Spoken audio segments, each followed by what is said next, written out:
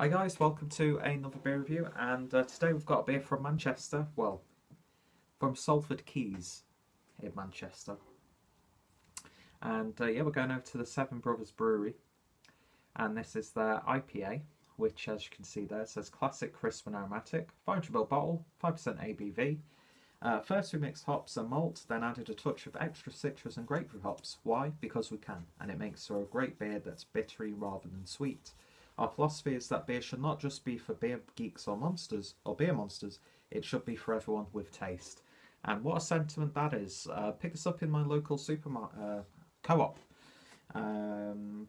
because they're starting to get a nice selection of beers, and I think Robinson's are actually brewing beers for them with some cool artwork, even though I think the one that's got the, is it like called the Manchester IPA or something like that, and it's got the, Salford Boys Club, or Lads Club, I can't remember. As a Smiths fan, I should have that ingrained in my mind, but yeah, they use that on one of the labels, and the people who actually run the place, so like, they're not happy that they've used it and all that sort of stuff. Great pilgrimage, by the way, if you're a Smiths or a Morrissey fan. But yeah, so great to see beers available in even like your local, corner shop or mini supermarket type deal.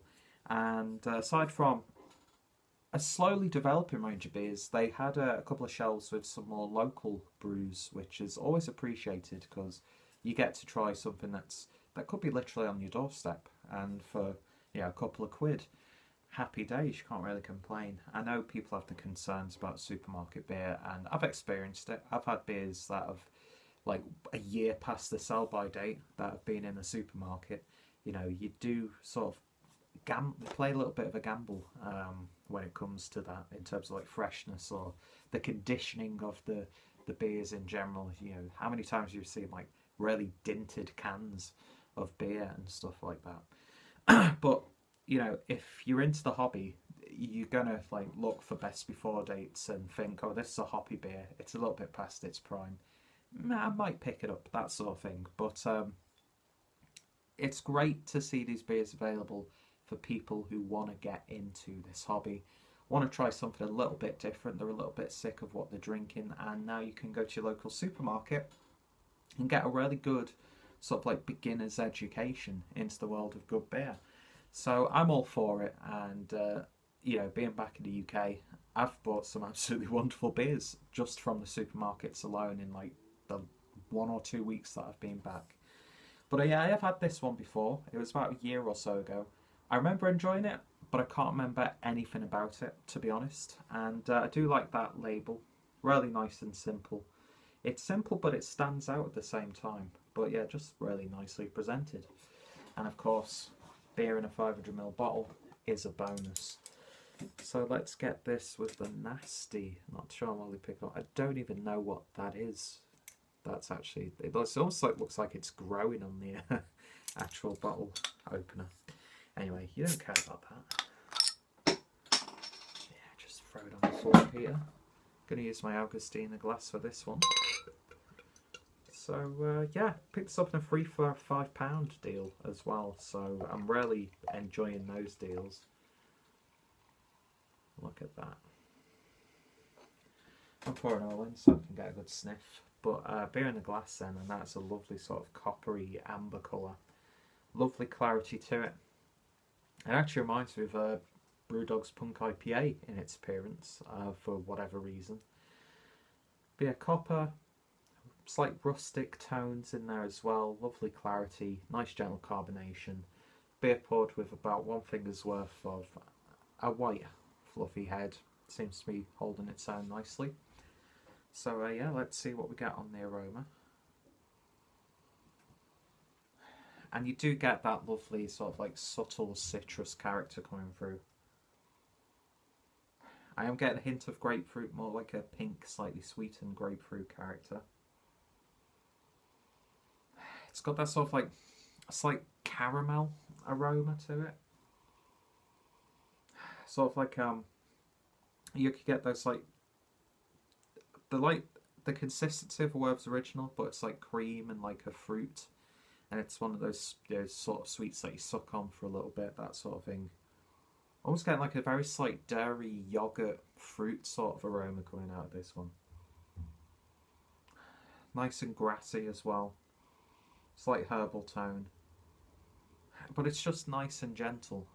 It's not in your face or anything like that. It's smelling like a good, palatable, sessionable beer so far. So without any further ado, let's give it a taste. Cheers.